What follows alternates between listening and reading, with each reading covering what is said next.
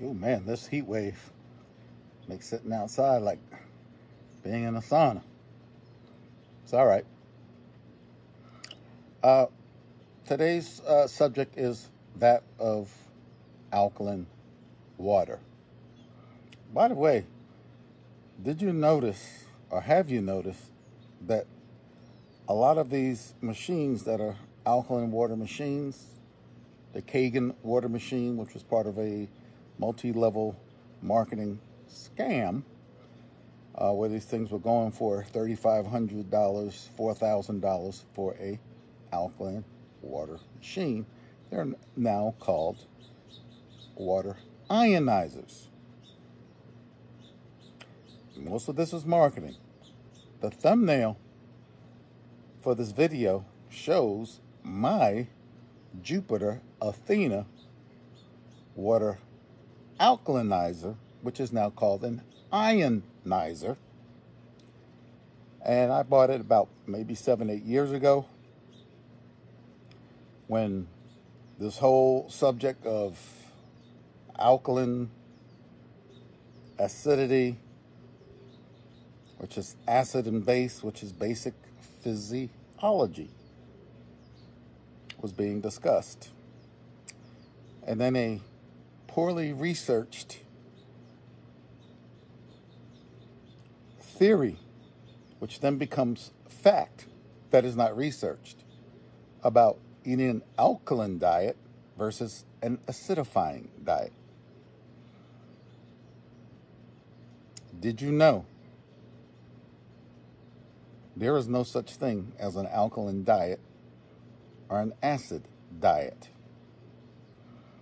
There is such a thing as eating high nutritional, high protein, and high animal fat, proper human diet, versus processed food, sugar, and I'll do the one on sugar, where I show you literally there's about 80 names now for sugar on a package. But you don't have to worry about it. You stay in the 20% of the market where there are no ingredients. Meat is meat, produce is produce, fruit is fruit. So back to the alkaline issue. At the time, this Jupiter Athena water alkalinizer cost me about $2,600. It is now a high-level water filter to remove sediment from the water prior to it going into my water distiller, which I already made a video about. And the reason why I do that, and there's 4 stages of filtration in that, 2 within the ionizer itself and 2 outside. The reason you do that is just to increase the lifespan of your distiller, and then you have to descale it less. So, basic human physiology. You're drinking alkaline water, 8.5, 9.5 pH. The stomach's pH is highly, highly acidic. Wonder why. So, and it has to be like 1.2 to 2.0, 2.2, because it is what is required to break down food and is required to actually be the first line of your immune system. Remember, 60% of the immune system is in the gut, the GI tract. So if you're drinking high alkaline, this means high base water, you are then neutralizing your stomach acid, because that's the first place it goes, right into the stomach acid. So first rule, never drink alkaline water while you are eating.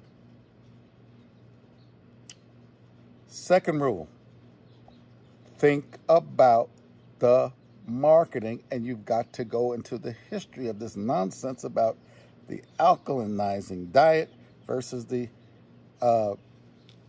acid diet, and does it make any sense? Does it cut scientific research? Does it pass go? And the answer is invariably, it does not. So by the time your alkaline water gets into your system, it is no longer alkaline. Remember, as I mentioned, the blood pH must be maintained in a very tight range. On average, pH 7.465. Again, pH, which is a measure of base and alkaline, alkaline and acid balance, 7.465. There's no water that's going to change your basic physiology from acid to base. It can't do that. What they do is very effective marketing. And are there any benefits to? So yeah, your body has to maintain that. No water that you drink, all it's going to do is force your body to react, to neutralize it. And by the time it gets into your bloodstream, it's going to be fairly neutral. pH is about 6.9 to 7.1, somewhere in there. And then your body makes the appropriate adjustments. So, yeah, there's no such thing as alkaline water being healthy for you. I mean, is it bad for you? Yes, it's bad for you if you drink it while you're eating, because you're neutralizing your gastric acid, stomach acid, and that's not good. At this point, I see no reason to even invest in alkaline water, especially if it's more expensive. And I see no reason to invest in an ionizer, that's the new term, /alkalinizer machine. They're too damn expensive. The replacement filters are too damn expensive. And you get very little health benefit, if any. And for a lot of you, it's a negative health benefit because you're neutralizing your stomach acid. And a lot of us right now, our stomach acids are actually too high, not enough acid, so too high in alkalinity. And when I say that, I'm talking about, okay, let's say 2.0 is in the upper range. 2.0 is still extremely acid. But if it even goes to 3.0, still extremely acid, you can't get the benefits of your stomach acid.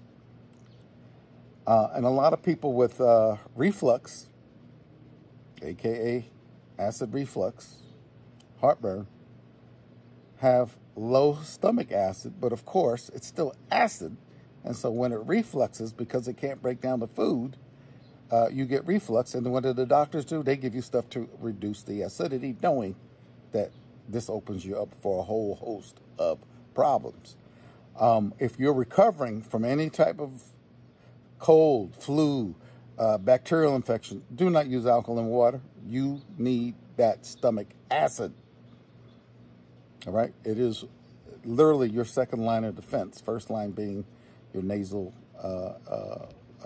passages and your saliva. So yeah, I don't recommend alkaline water. There's no research to support it. There's common sense that says, yeah, this whole thing about alkaline diets, acidifying diets, it's all nonsense. There's only one thing to do. Get rid of the sugar, drink pure, clean water. So let's talk about pure, clean water. My number one choice, and I have two of them, is water distillation. Second, reverse osmosis water. But you got to keep those filters up to date. Third, spring water in a glass bottle. But remember, even the spring water that is collected has a certain amount of toxins in it because of all the chemtrails that are coming down on it and all the other pollutants that potentially can affect the water supply. But those are my three. If I'm on vacation, then you gotta go as, what is the least worst. That's why a lot of times I don't like traveling outside of the United States, because I can't get what I want. So that's basically it. There's no scientific research that support this whole concept of an alkalizing diet. This was Dr. Sebi, by the way, came up with this nonsense.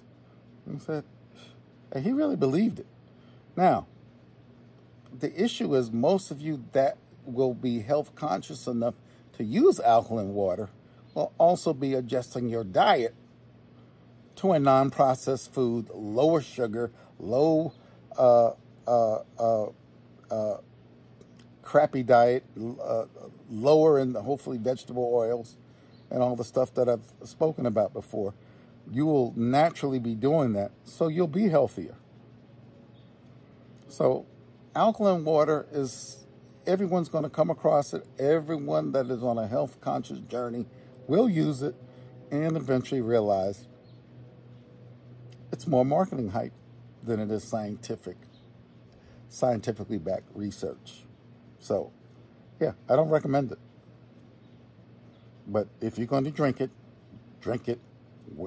because it's still hydration. If the water's clean, it's probably okay. You don't need high alkaline water. I mean, 7.5 to 8 will do fine. And you're drinking it for hydration, not to alkalinize your body. That is an impossibility. You cannot eat an acidic diet. You cannot eat an alkaline diet. Your body maintains tight control over your blood pH. All right? Again, even the natural health movement has its dark side to it. And it's our job to stay vigilant, stay on top of the latest information, stay on top of the science. That's my job. This is what I do for you guys, is stay on top of the science. Yeah, no scientific evidence to show that alkaline water confers any health benefits. All right? Later.